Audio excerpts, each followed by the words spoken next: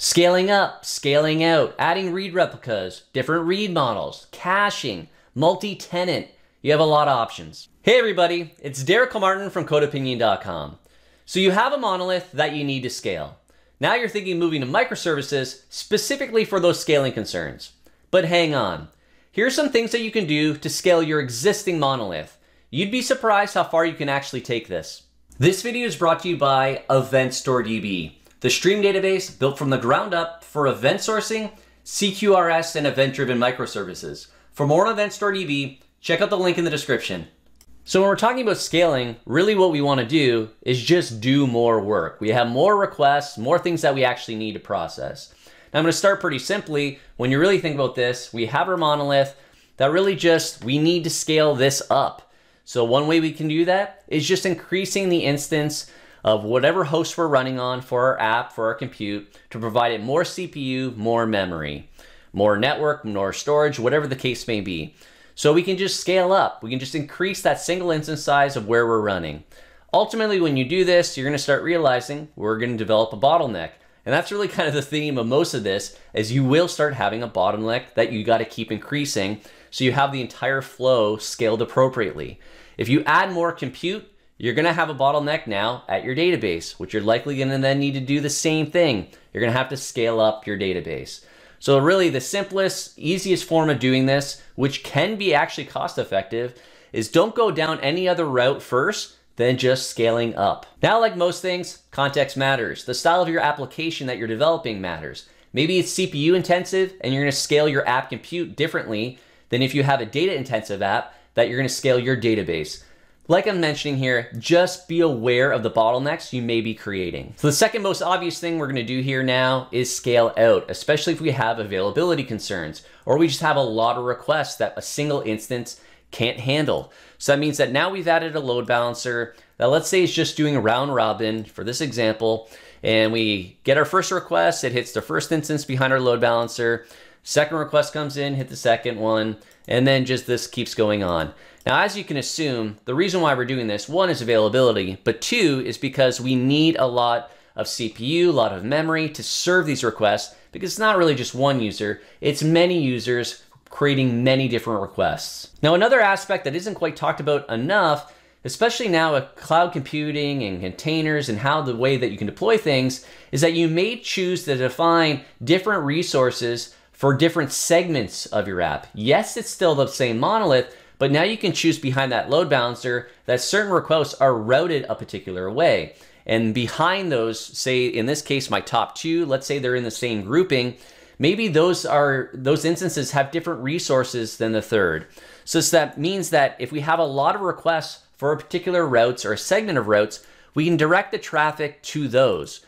But if we have a different request that maybe is not as often, not as frequent, those can be handled separately by a different grouping.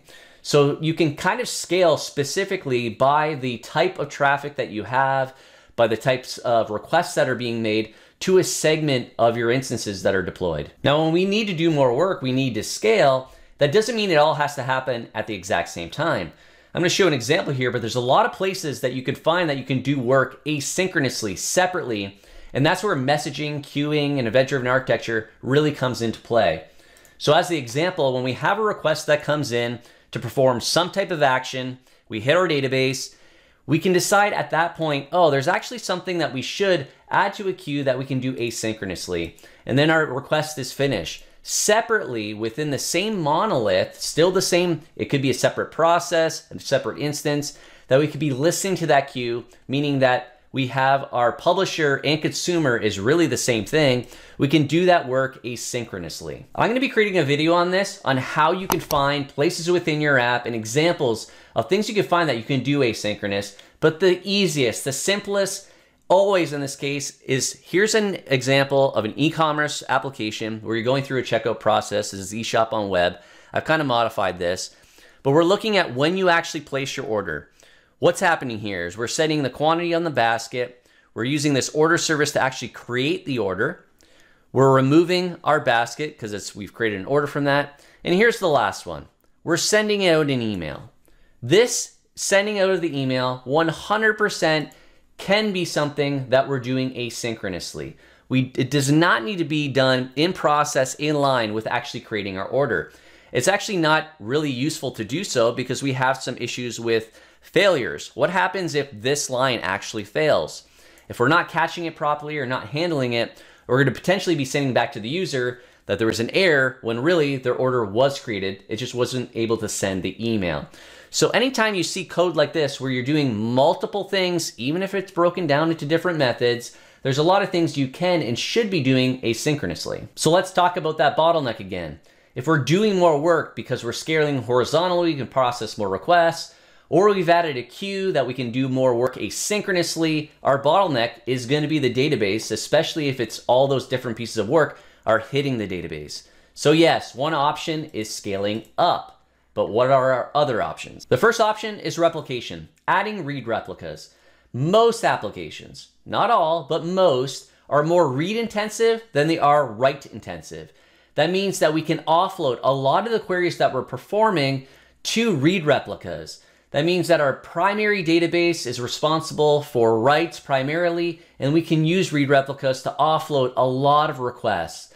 Now, it's not like you can just go add read replicas and everything's just gonna work. That's not really the way this works. You have to be aware of where you're trying to read your own writes because you can have some UX issues there. I've done a video on that. I'll have a link in the description. But the idea here is if you're read intensive, add read replicas to offload a lot of that work. Now, I've done videos about CQRS and I've explained how it isn't about having two different data sources, but if you are using event sourcing, then you naturally just get this ability if you're creating projections for read models.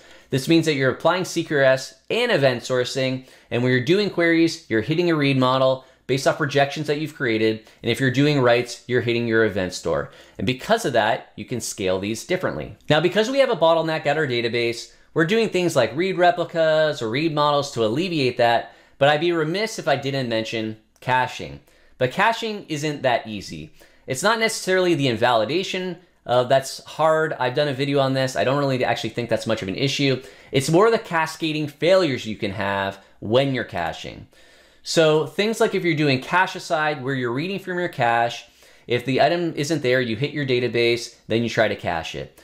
The issue here is that if you have cache availability concerns and you can't reach your cache, now all that traffic is going to go to your database. And if it's not scaled appropriately, you may overwhelm your database. So yes, caching is another option to kind of alleviate and remove some of the requests, some of the load that you be at your database. You can use a cache. Now, as I mentioned earlier, context matters, the types of system that you're building matters. And if you're building something that's multi-tenant, then you have everything that I just described plus more, because that means that you can separate databases by tenants.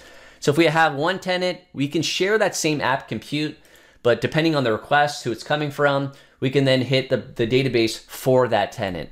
The same thing for other tenants, they have their own database. That way we're kind of, instead of having that bottleneck at our database, now we have multiple databases. Yes, we're still a monolith. They have the exact same schema.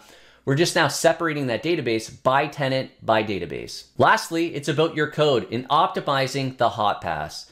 Likely 80% of all the load is being produced by 20% of the requests or the routes. Optimize those hot pass. Look at the requests you're doing. Are you making too many database requests? Can you optimize that? Or can you optimize the requests that you're actually making to the database? Are you doing too many things that are CPU intensive? Just optimize that 20%. You can go a long way just doing that without having to think about, oh, we need to add read replicas, or we need to do this, or we need to scale this. Just look first. It may be cost effective. That's a big portion of this. To spend some time looking at optimizing those hot paths. So before you jump to developing independently deployable services and trying to decompose your monolith, yes, you have options. There's many different options. Yes, different deployable services have other benefits beyond just scaling, but you don't need to jump to that immediately. If you found this video helpful, please give it a thumbs up. If you want to chat with other software developers about software architecture design and topics like this, make sure to join my channel. You can get access to a private Discord server. Check the links in the description on how to join. If you have any other thoughts or questions, make sure to leave a comment, and please subscribe for more videos on software architecture and design. Thanks.